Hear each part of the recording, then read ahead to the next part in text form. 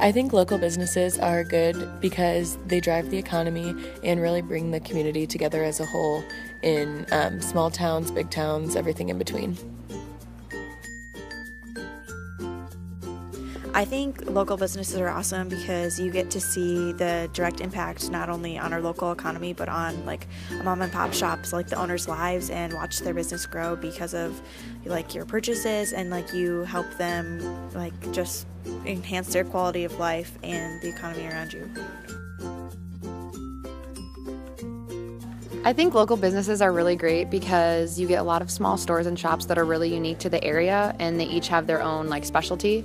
Plus you get a lot more personal experience than if you were to shop online or go to a corporate store. But I think that just the personal touch, you get to deal with, if it's not the owner working, it's someone close to the owner, family. You end up getting to know people and building your community more and more.